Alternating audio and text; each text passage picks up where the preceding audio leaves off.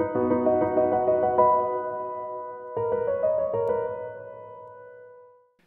you very sure? I hope so. Be very sure. And only you can do that. Nobody can do that for you. To be very sure. All right, if you will, please take your Bible, turn to two places. Numbers chapter 16, and that's where we will spend the majority of our time, Lord willing, this morning. Numbers chapter 16, and also one other place, Jeremiah chapter 17. Jeremiah chapter 17. So if you can find those two, you'll be pretty well set for the service.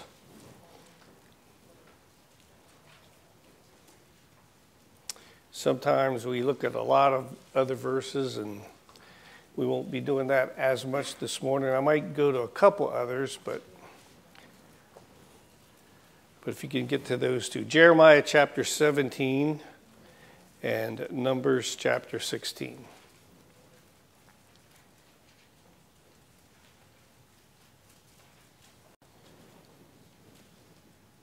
Anybody want to start us with a praise to the Lord? Anything? Something good? Brother Tim?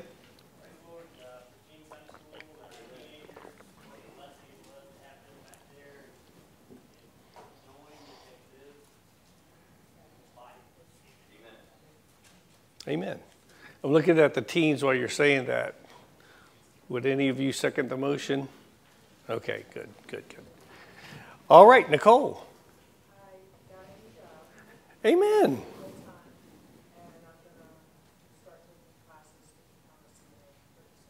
Amen. I know Nicole's been praying for a different job. You know, when she has 3 kids and working on crazy hours, so that was a big thing with the hours, right? And so praise the Lord. That's wonderful. Amen. Yes, ma'am. I praise the Lord that my phone is still in today. Yes, amen. Amen. Wonderful. God is good to us, isn't he? Amen. All right.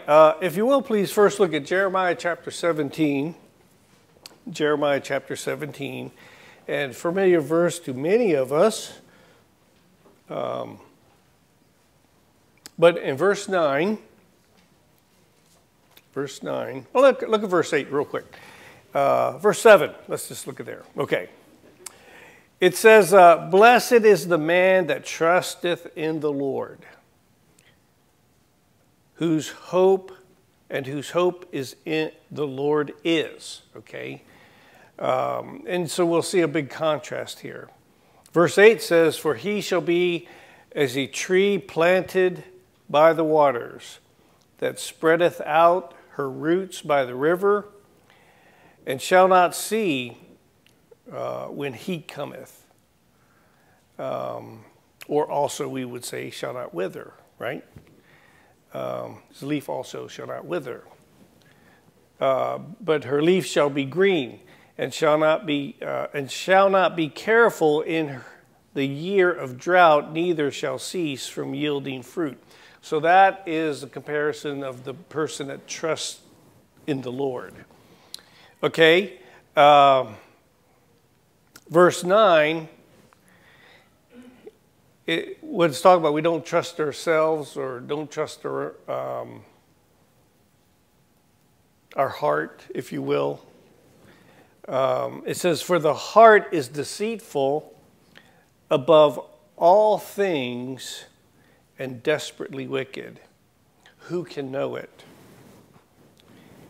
And then verse 10 says, I, the Lord, search the heart. I try the reins, even to give every man according to his ways, according to the fruit of his doing. So if you trust your heart and you just obey your heart, you're going to do certain things, and you'll have to face God for what you've done. Or if you trust the Lord, you'll go a different path, guaranteed. And you'll face the Lord for what you've done. And so if you will, please, turn to Numbers chapter 16. Numbers chapter 16 is an incredible illustration of what we just read in Jeremiah.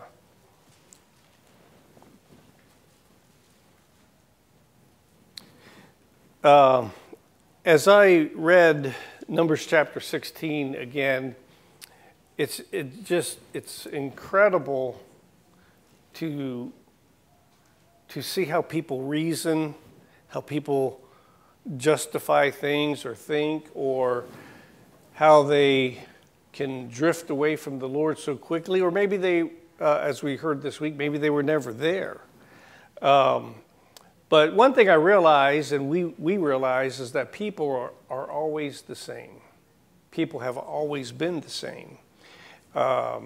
It doesn't matter where they live in the world. It doesn't matter the conditions. Now, conditions can groom you, and sometimes, in your culture or your opportunity of the flesh or your training and your thinking will bring out certain aspects. But people, we're the same. Our hearts are the same. All people are the same anywhere you go at any time. And that's why the Word of God is for everyone. It's for everyone at all times. It always has been. And in Numbers chapter 16 is an incredible illustration of what we read in Jeremiah. And there are many other verses like that as well. So let's go to the Lord in prayer as we begin. Father, please help us today to just see where we are. And Lord, if you've brought us to a better place, we thank you for that. And if we see room for growth, areas we need to increase our trust in you, please help us today. But whatever's going to be done is because of you and through you, and we'll give you thanks for that. And most of all, we thank you for loving us. We thank you for dying on Calvary to pay for our sins, to provide a way to heaven. And Lord, we give you glory for that. And God, if there's anybody here that's never trusted you as their own personal Savior, Lord, please help them to do that today. In Jesus' name we pray. Amen. So Numbers chapter 16, again, as I read this and have read it, and as we'll look at this today, people are the same. Brother Rich, what was the name of Brother Rich's Sunday school lesson? The smell can tell. I was like, that's backwards. You can tell by the smell, right? That's what it should have been. Anyway, so he said, I'm preaching on stinky people. And I said, I am too. That's awesome.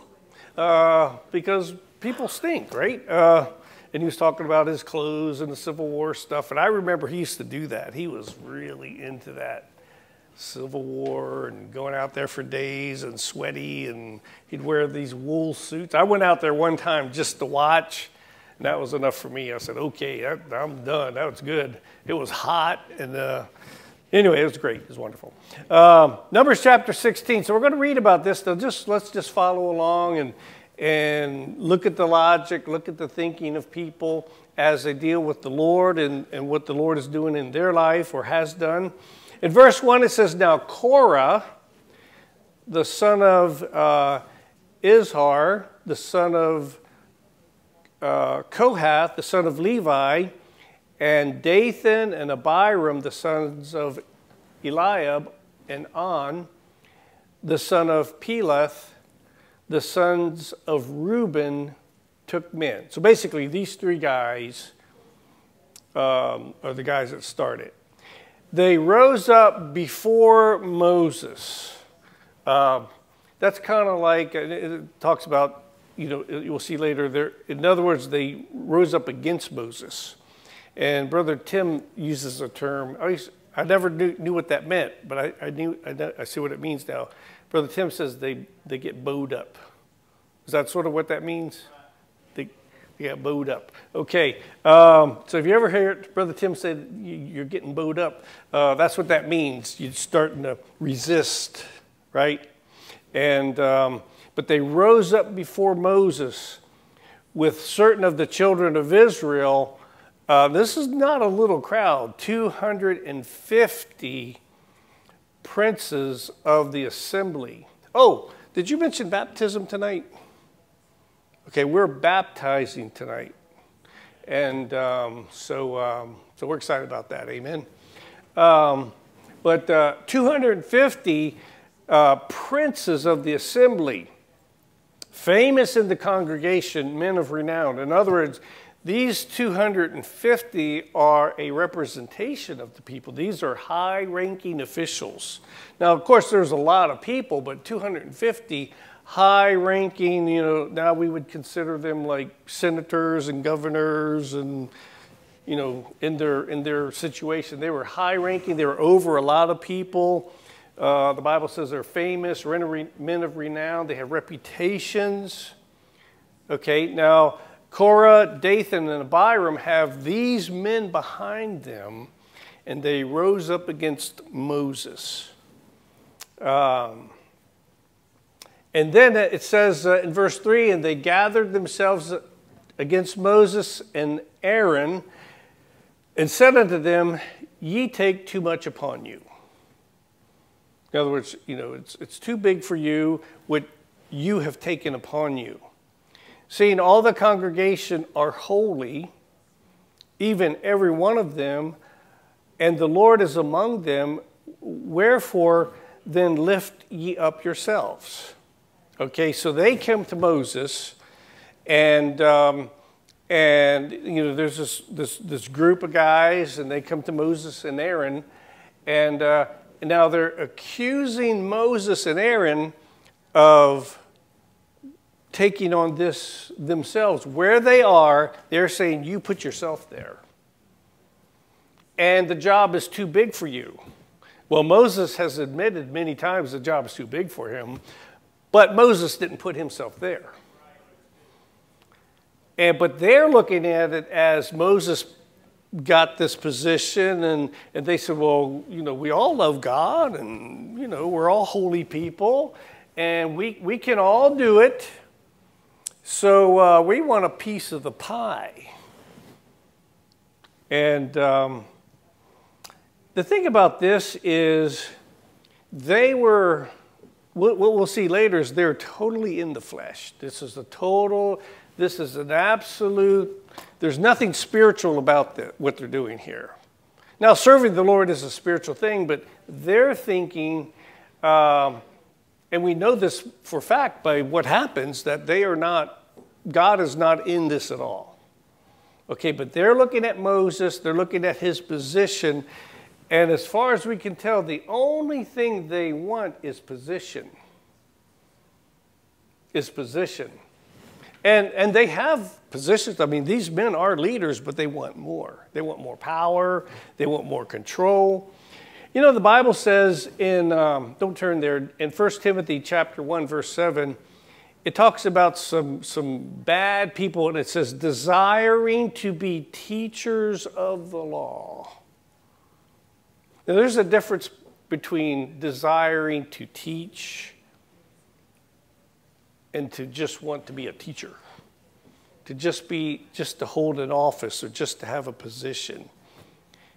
And it says, desiring to be teachers of the law, and listen to this, and understanding neither what they say nor whereof they affirm. And that's exactly what these guys are doing. They say, we want to do what you're doing, but they have no idea what Moses does. They're seeing it, if I was him, this is what I would do. And that's what they want. Years ago, we had a fella come here, and I almost don't want this recorded because I don't hate the guy, but he was a pastor of a very large church. Independent Fundamental Baptist Church. And some things happened, and he had to leave. And this guy was, is a very big personality, and very likable, and I like the guy. I have no reason to not like him, and I don't not like him. If I saw him today, he's He's a nice guy, but very big personality, kind of like Brother Rich. You know what I mean? Just, he's there. But very likable.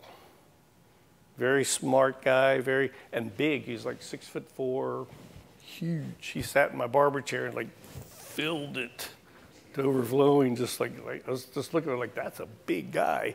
And he had to leave his church for various reasons and wasn't pastoring anymore. And so he started visiting our church.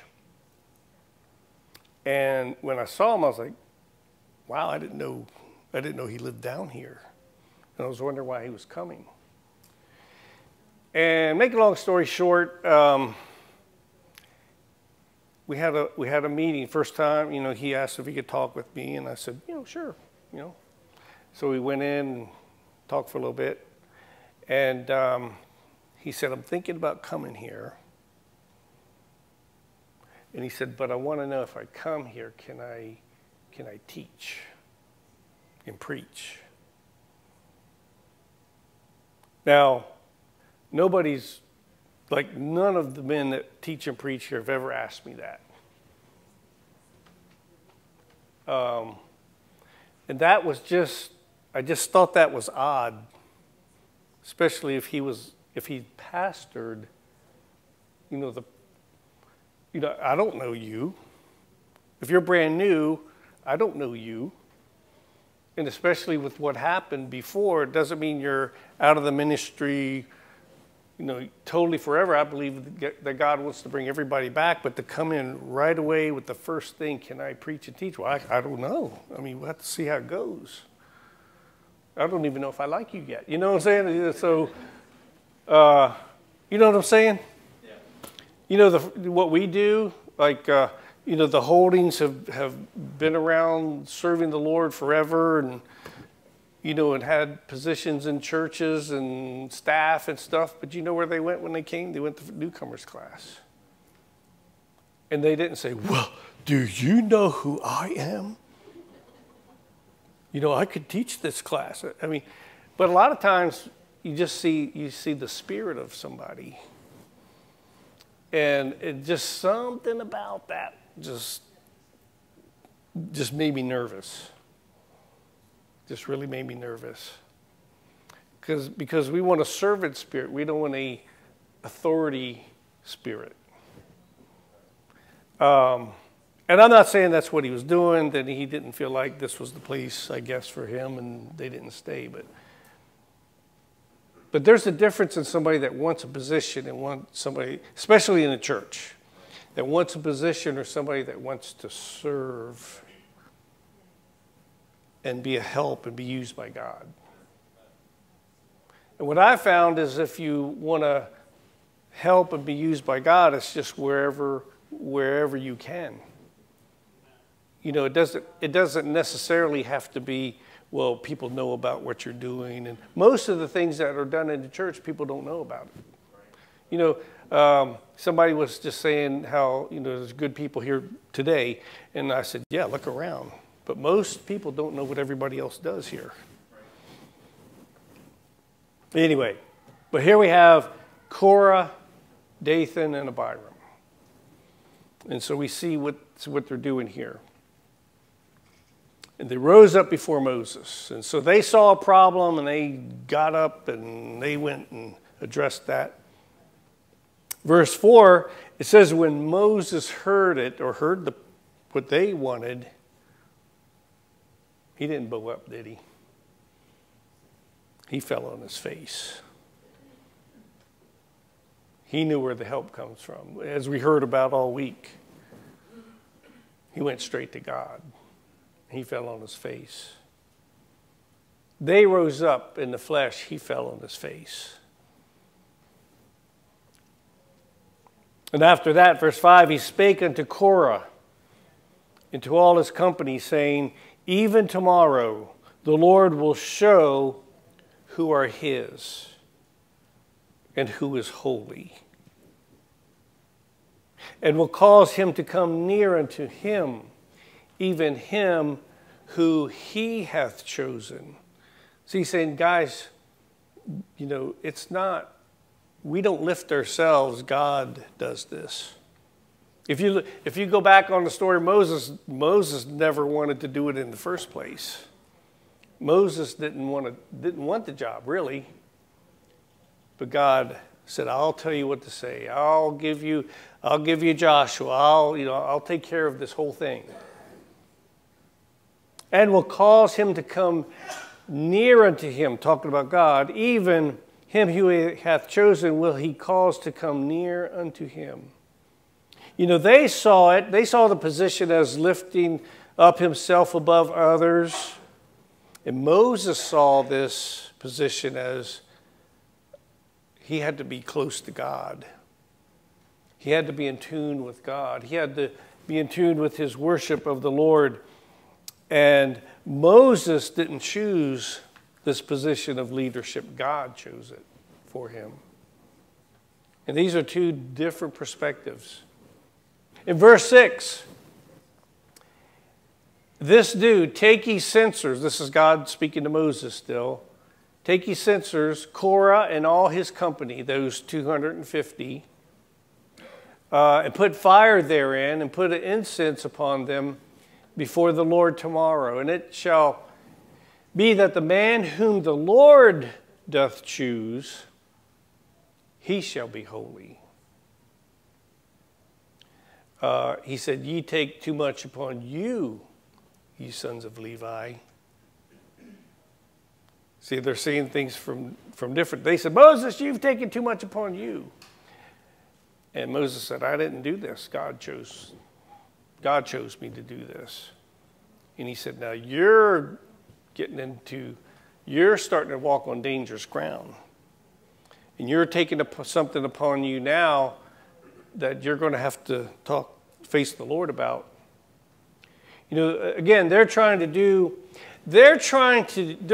accuse Moses, or they are accusing Moses of what they're trying to do now. They're sitting back, they're watching Moses, then they said, now he just wants to be a big shot. He wants to be over everybody, and he wants to be in power, and he wants to, and they're sitting back watching this, and they're saying that's what he's done. So now they're trying to do exactly what they're accusing Moses of doing. If you want to, hold your place here and turn to Romans chapter 1. You don't have to, but if you'd like to, I want to read a couple verses to you.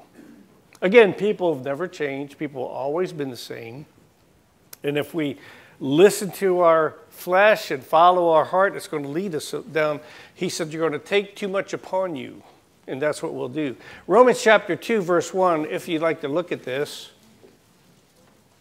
And again, if you just want to stay there in Numbers and listen, we'll read it out loud. In Romans chapter 2, verse 1, we'll start there. Listen, and think about them. Think about these guys in Numbers. Korah, Dathan, and Abiram. Therefore thou art inexcusable, O man, whosoever thou art that judgest. In other words, this is what they're doing to Moses.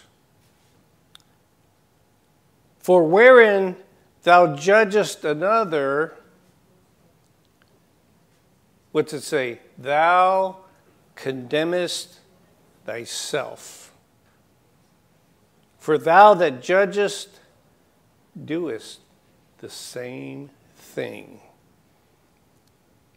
He said, when you're assuming, when I used to work construction, and sometimes I remember when the boss had to go, it was a hot day, and the boss had to go do something. And I remember guys saying, I know what he's doing. I know where he's going. He's going to go, whatever. When they would do that, they were revealing what they would do if they had the opportunity.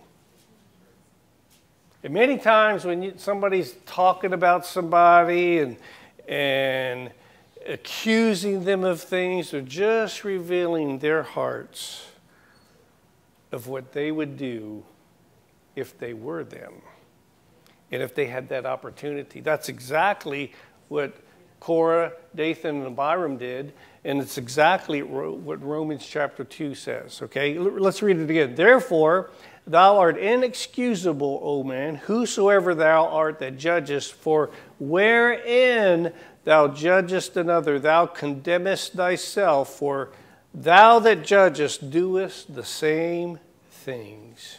Look at verse 2.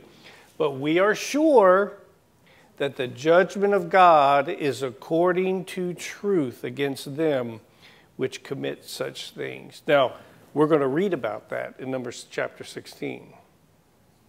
Okay? Verse 3. And thinkest thou this, O man, that judgest them which do such things, and doest the same thing, that thou shalt escape the judgment of God? See, they were publicly challenging Moses, God's choice. They were publicly challenging Aaron, God's choice. This was God's plan. They were doing God's work. And they rose up against Moses and Aaron saying, we don't like it. And we want to be in charge. We want to step in. We want to do something different, as we'll read. And hey, we have a better plan and all this. And then they got a crowd behind them, and now it's a problem. And Romans says, do you think you can do this and God not deal with you? So let's turn back to Numbers chapter 16, please.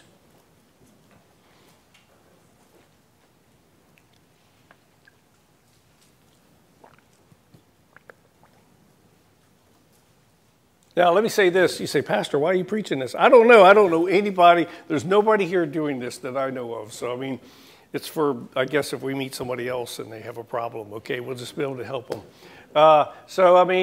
It's good for us to remember that God is in charge, though. Amen. Look at this in verse 8. And Moses and Korah, Moses said unto Korah, hear I pray you, the sons of Levi.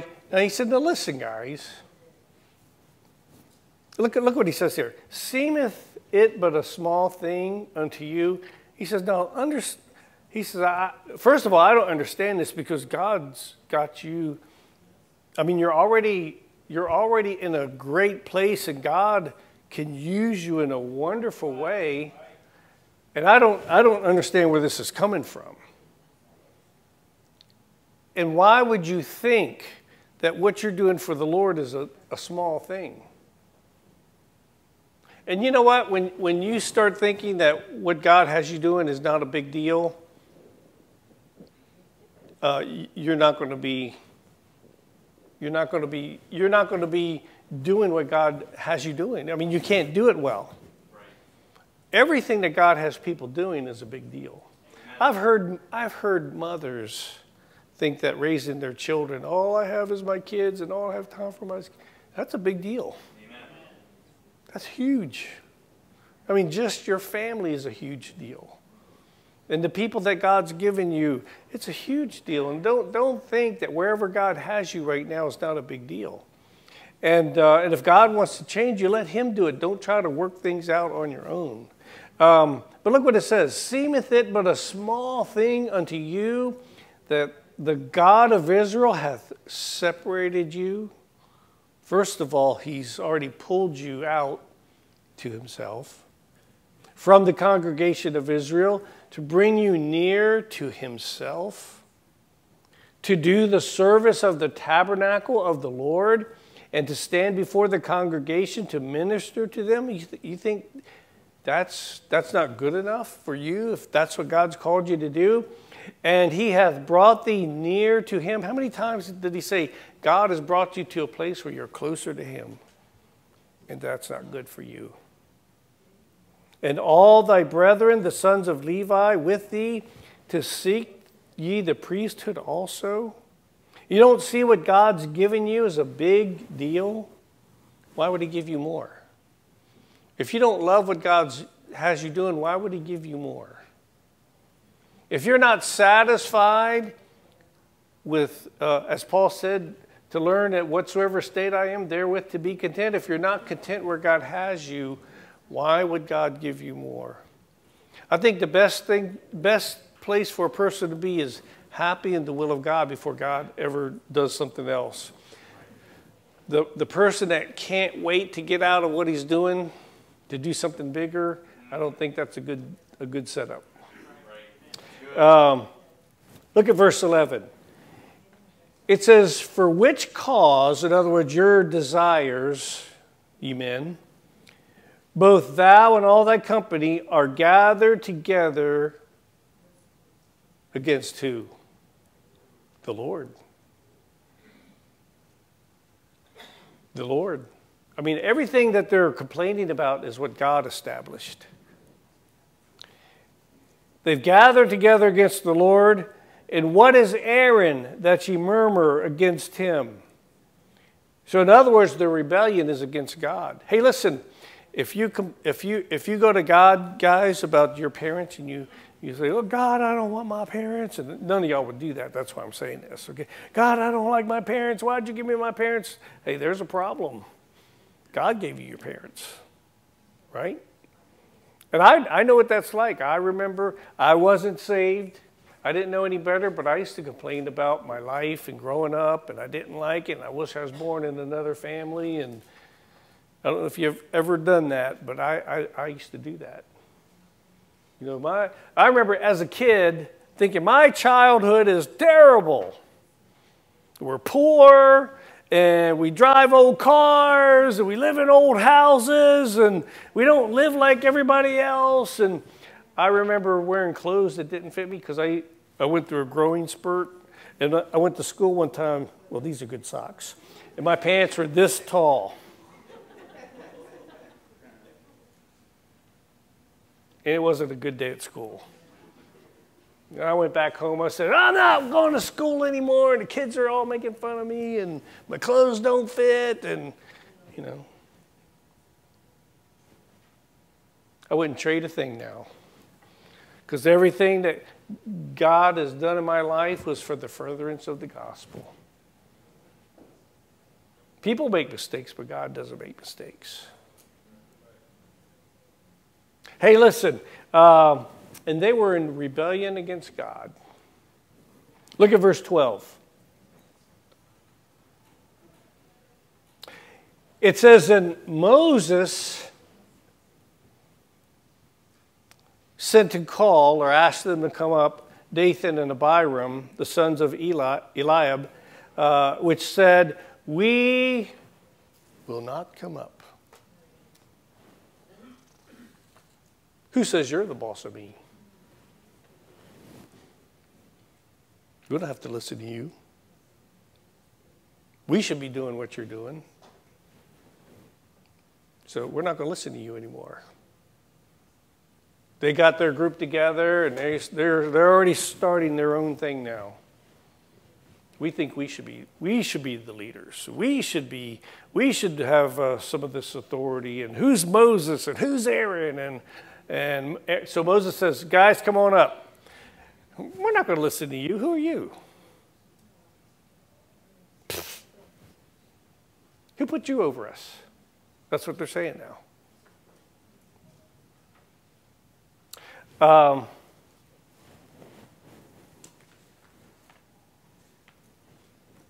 Verse 13. Is it a small thing that thou hast brought us up out of the land? Look what it says. That floweth with milk and honey.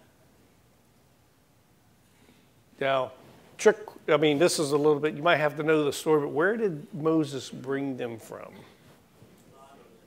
From bondage in Egypt. The place where they were slaves for 400 years, and they were begging God to send that deliverer. And God sent Moses. And now they're saying, you took us out of the land of milk and honey to kill us.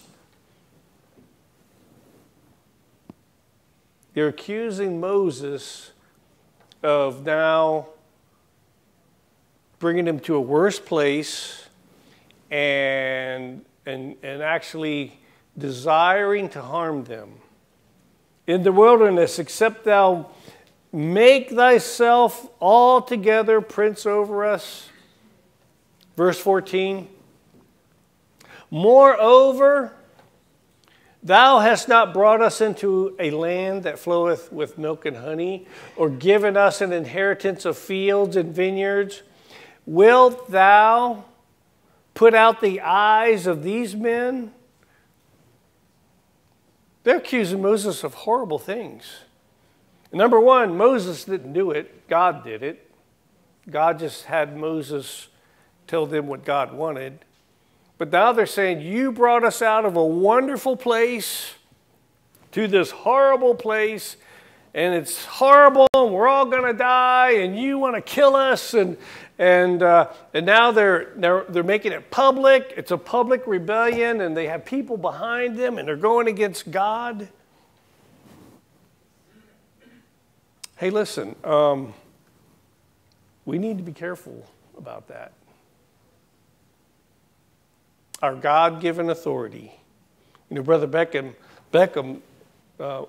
we went over that more last year, but God says you pray for them. We have to be in submission to them. Hey, you know, one time, and I've heard Brother Bowman say this too, but years ago, we had somebody in the church, and they were, and I'm the kind of guy, I mean, I'm not a fighter. I don't like fighting. I don't, you know, some of y'all do. I don't like fighting. I like hugging. You know, that's my thing. I'm a hugger. And I don't like it. And I truly try to love people, but we've had people leave the church that hate me. And all I've tried to do is be their friend and help them, but they hate me. And one time somebody was in my office, and they were giving me the what for, and saying similar things about that. And I said, listen, and I mean this with all my heart. I've prayed this prayer many times, but I wanted to pray with him. I said, okay, listen. And I said, listen, I'm only doing what God called me to do, and I'm not, he said, you're a terrible pastor. And I said, I know that. I said, I'll be the first guy to sign the paper. Okay, if you want to start a petition, I'll sign it. You know, I have no problem with that, but I can't let you do what you're asking to do or want to do, because I just can't. I said, listen, we'll settle this right now. If I'm wrong, I'm going to pray right now. And if I'm wrong, I'm just going to pray that God kills me right now. And if you're wrong, let's just pray that God kills you. And that way we'll know. He said, well, I don't want to, you know, we don't have to do all that. I was like, you know, what are we going to do? I want to, hey, listen, we just need to be doing the right thing. And if one of us is that wrong, then let's just get it taken care of now. Because I said, you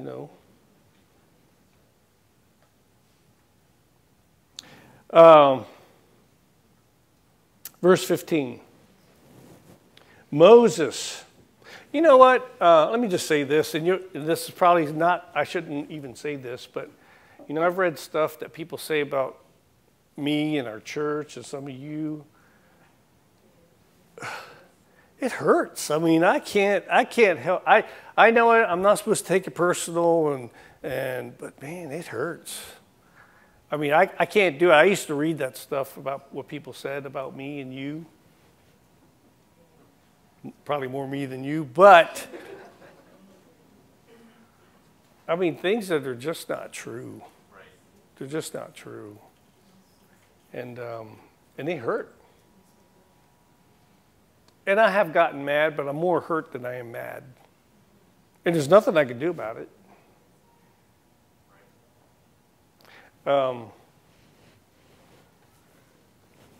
Verse 15, it says, and don't get online and start looking, okay? Or just don't do that. I shouldn't even have said that. So kids, don't go online, because it's not true, most of it, okay? Moses was very wroth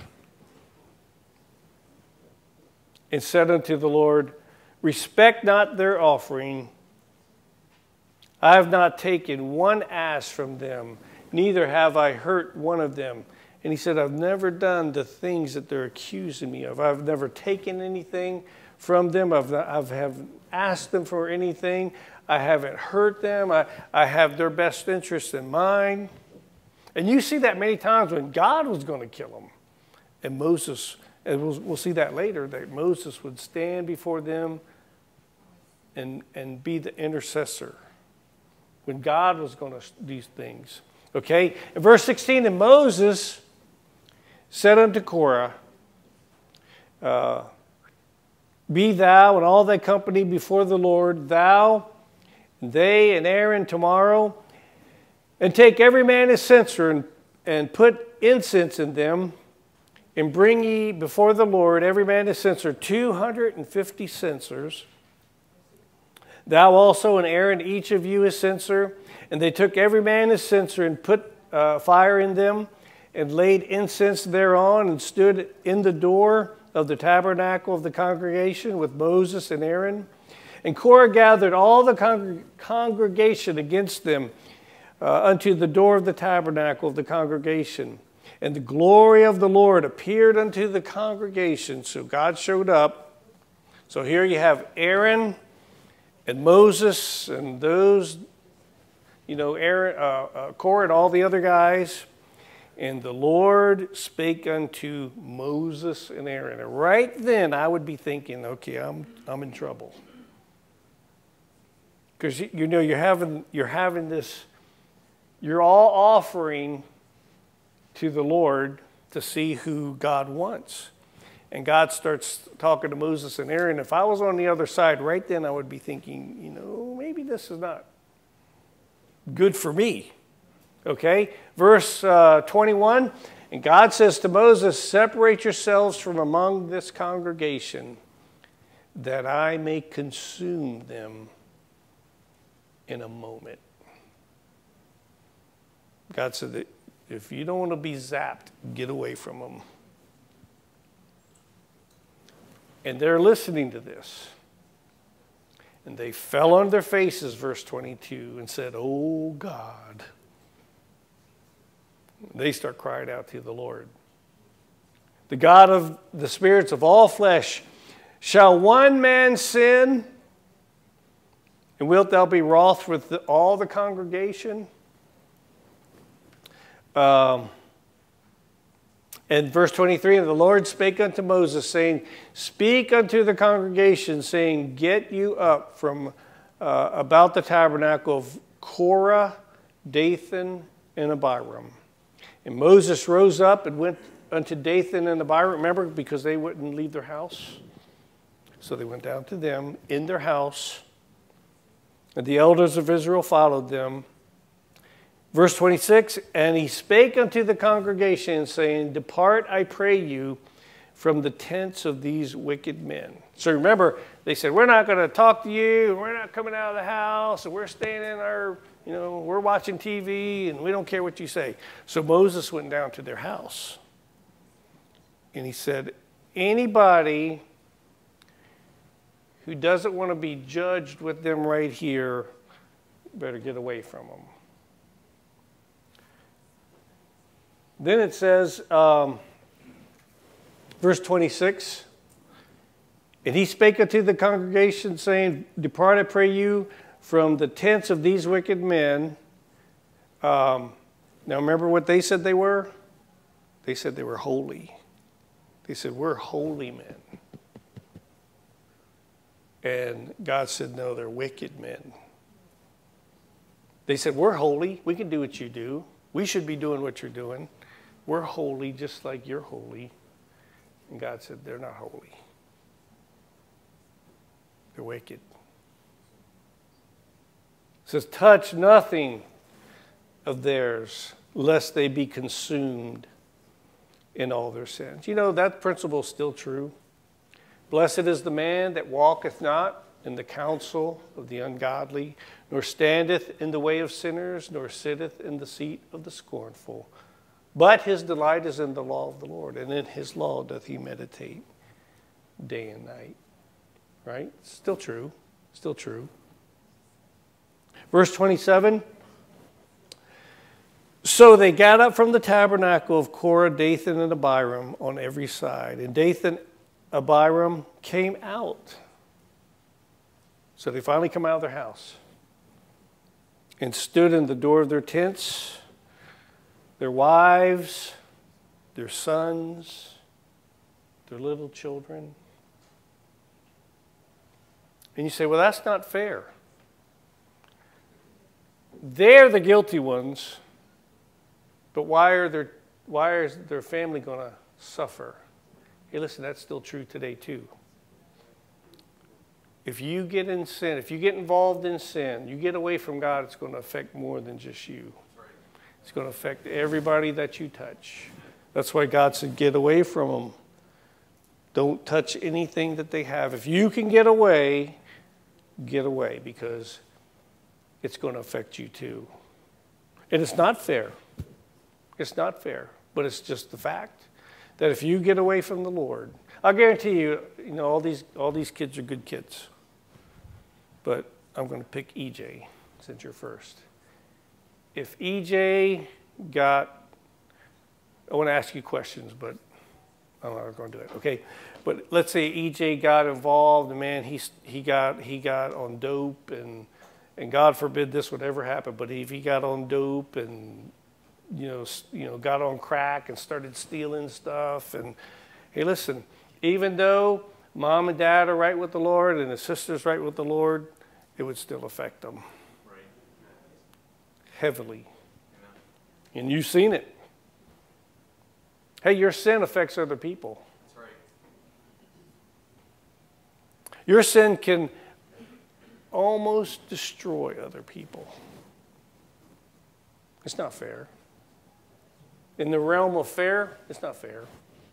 But it's what happens. So here we have Korah, Dathan, and Abiram. They're standing at the door.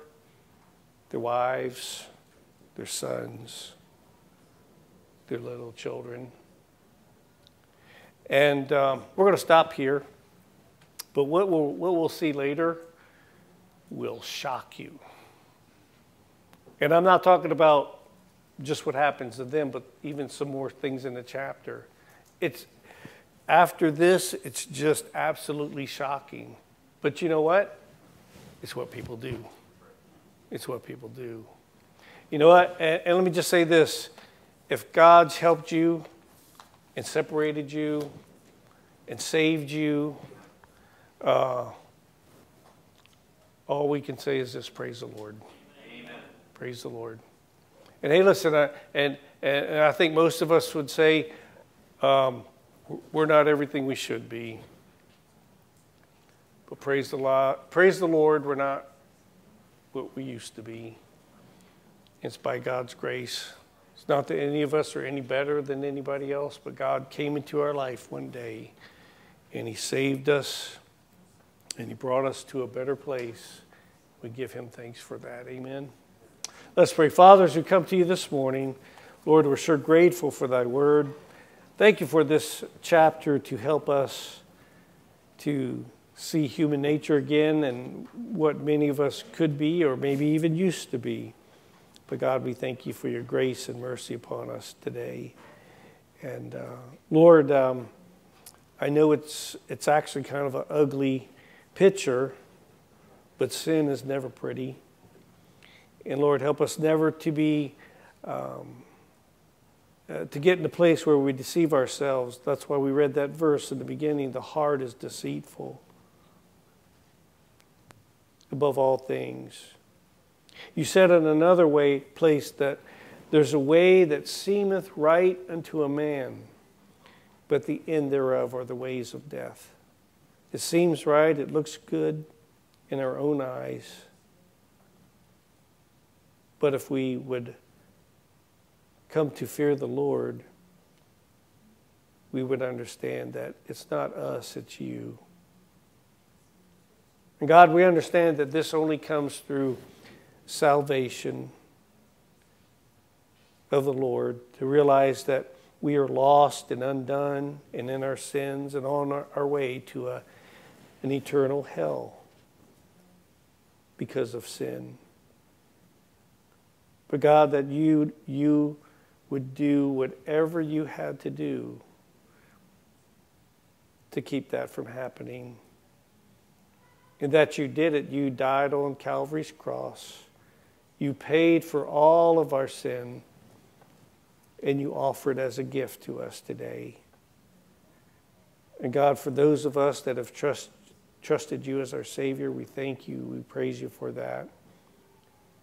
And Lord, if there's anybody here today that needs to trust you as their Savior, God, we pray that you'd help them with that today.